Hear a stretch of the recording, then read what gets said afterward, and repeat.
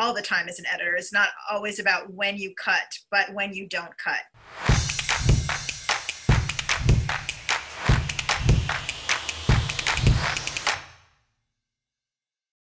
The first time I read something, I just want to be the audience. I just want to forget what I know, you know, pretend that I'm in the theater with my popcorn and my Diet Coke, and I just want to start watching the script, right?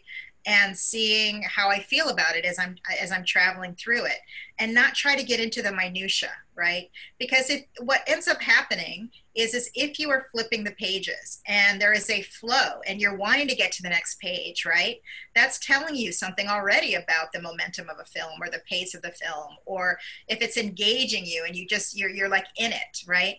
But at the same time, I find that if I'm reading something and then suddenly I stop it and I have to go back to clarify something, that also tells me something about the script. Then the second time I read it, then I start to kind of look at more specific things like transitions, like how are they getting in and out of scenes?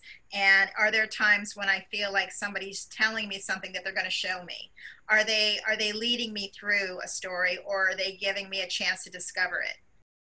I think it's really important to, while you're working and while you're trying to build up your resume, while you're trying to build up the opportunities to interview, that you really work on your communication skills and you work on your ability to read a script and then talk about the script. I mean, in some ways it sounds kind of strange, but you know, there's nothing preventing you from reading. There's so many scripts out there and scripts that you can get a hold of.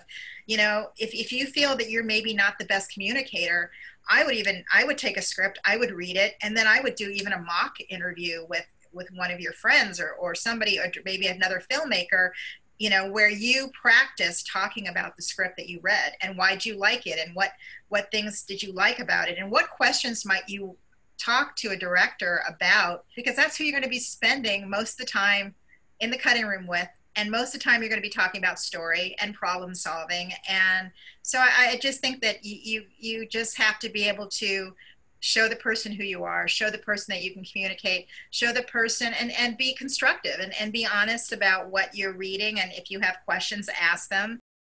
The biggest challenge, I think the first thing is just the sheer amount of footage you probably will be getting in on those scenes, because those are the types of scenes that do have a lot of things coming at you.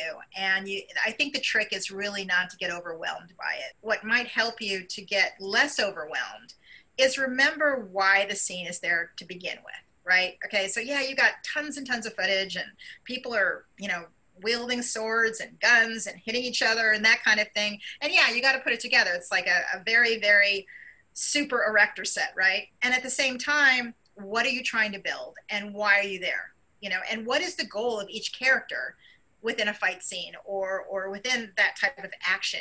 What is the whole point of it really? And I think that if you can kind of, in some ways, when you know, get to the meat of what you're trying to get through, then it becomes a little more manageable. Then try to break the fight scenes down to sections.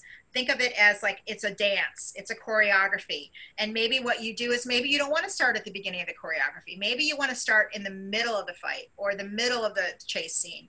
Maybe and then work your way back where there's no rules. I mean, maybe you want to start at the end because there's something there that you know you can handle. Just begin, you know, and once you begin, it's going to be okay.